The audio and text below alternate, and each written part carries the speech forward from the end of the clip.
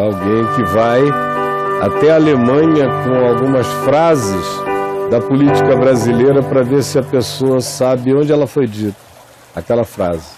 Se você fosse estrangeiro e escutasse pela primeira vez algumas ideias do Bolsonaro, qual seria a sua reação?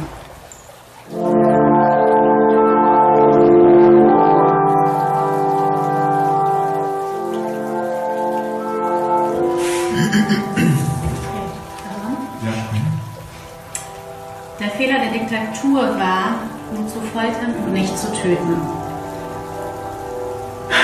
Das ist wahr? Krass, okay. Das hat er gesagt.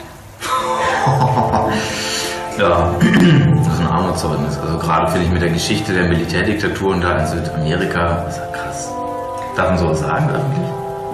Ich wäre nicht in der Lage, einen homosexuellen Sohn zu lieben. Es wäre mir lieber, er stirbt bei einem Autounfall, als dass er mit einem Schnurrbartträger. Hat er nicht gesagt. Hat er nicht gesagt. Frauen sollten ein geringeres Gehalt bekommen, weil sie schwanger werden können. Also das hat man in Deutschland auch gesagt, aber das waren, glaube ich, in den 50er Jahren. Und da wir jetzt im 21. Jahrhundert sind, ist das schon eine harte Aussage. Das ist so unfassbar ignorant und dumm. Also erstmal schocken mich diese Aussagen total und berühren mich so, dass ich eigentlich losheulen will, weil das von so viel Hass und Ausgrenzung zeugt.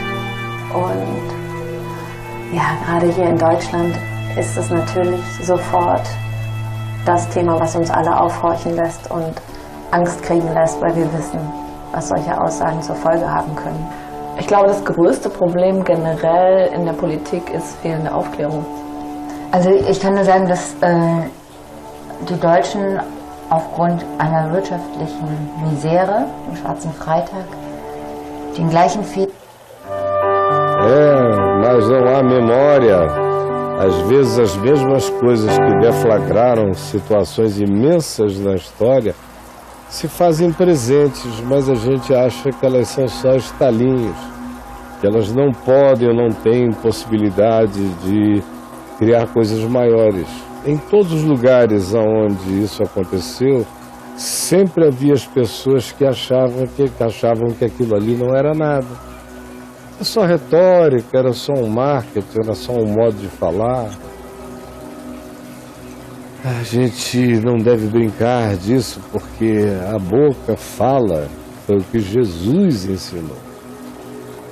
Que a boca fala do que está cheio o coração.